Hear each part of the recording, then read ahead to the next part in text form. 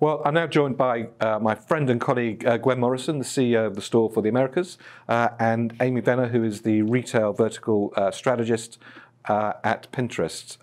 Thanks very much indeed for joining us. Amy, when you search for stuff these days, you know, it's a very sort of, I suppose, technological process. Zero serendipity around it, and very uncurated. How do you see the world changing in terms of this notion of curating some content that allows you to have a sort of a more rounded view of what you're seeing? I think from a Pinterest perspective, we see the camera as the new keyboard. So giving people tools to then see the world and discover visually things in the real world or inside of a store that speak to you and find ideas that are related to that. And so being able to save those ideas onto boards and hand curate the name of that board creates all these data points that allow us to help make your content more relevant every time you experience a search or go to the home feed on Pinterest.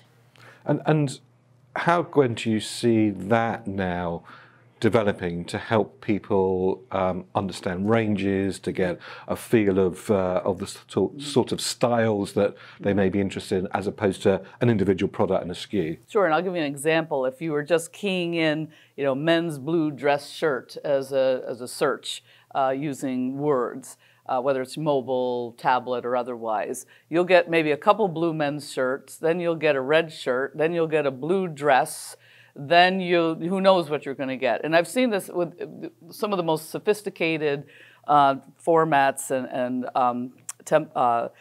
channels that just somehow lose the direction of where this consumer is going, and it just kind of falls apart. So what we're finding is in visual search, there's more inspiration and more of like a connection to the imagery, and building on, you know, images like this image, you actually get much more of a curated catalog, if you will, whether it's something that's provided by a retailer, a brand, or maybe an individual that's putting, you know, inspiring boards together about a vacation. And the other side to that could be the opportunity, the upside, that it is more of a creative discovery process. So the individual consumer is replicating the best of retail experiences when they're engaging with visual search. Now, I suppose Pinterest used to be centered around, or maybe it still is, we'll find out in a minute, centered around, you know, individuals creating boards, creating their own community. How have companies and brands now used Pinterest? Yeah, so the majority of content on Pinterest is from brands or retailers, and the consumer experience is being able to discover things that are, to Gwen's point, aesthetically similar. So a blue shirt to Gwen may be something very different than a blue shirt for me, where I have a button down, it's a little more androgynous. You'll probably have something that's a little more stylish, but the idea that you can create these experiences where it's a personal experience for me based on the brands and styles that I'm attracted to. And I can then curate that by saving, again, the content, and then it just makes my home feed smarter with what things I'm shown at what moment I'm looking. And what do smart retailers, brand owners now need to know about optimizing for Pinterest?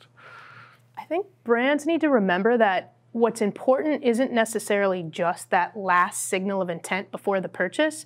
What's important is being able to introduce your product, your brand at the moment, at the early stages before someone decided what it is they were going to buy. They have an idea of what they want. They're in market for, you know, a Sunday brunch pair of jeans or a Sunday brunch hat, but they don't know who they're going to buy it from yet. If you're in the consideration set early on and you have the opportunity to have a visual lifestyle image, not just a product laydown shot and a price point, being there at the early stage guarantees that you're part of the consideration later. Well, you had a great phrase. It was called return on inspiration. Yeah. Which That's I nice. love this. And I think we want to dig deeper into it. But really getting to investing in inspiring consumers is that's the wide part of the funnel. Yeah, once you get an inspired consumer, the passion that drives that purchase makes it accelerated, makes them spend a little more to fulfill that vision of what they're trying to achieve. It's difficult to use those words, sort of passion in terms of a search engine, is it? I mean, I don't know. but that's maybe what it was coming to, because you were talking about these attitudes of consumers based on their aesthetics and their likes as a new kind of currency, a new lens in which to look at consumers based on common interests. Yep. And what's the term you had for that? That was...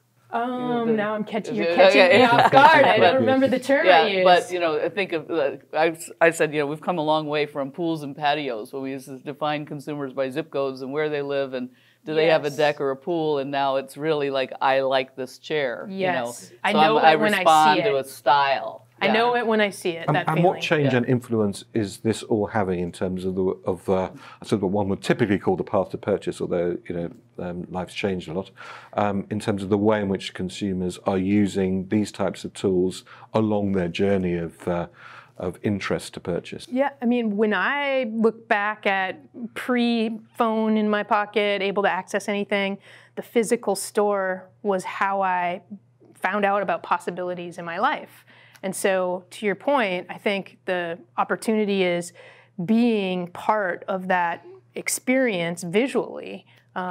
Early enough on, you just change the dynamics of the path to purchase, and you're pivoting from inspired to let's drill down deep and look at the 5 retailers that offer those products, but not quite what I'm looking for. Go back up. Oh, I love that. Go back down. That really is a unique behavior. And one of the themes that's already emerging at Stream Commerce here in Miami this morning is how important voice is going to be in the future for all of us, for brand owners, for consumers, and for retailers. What's your view of voice and what people need to know? I think it has a long way to go still. I would certainly not recognizing the more emotional cue from the voice. There's been some frustration where you're going down the path. I saw the example.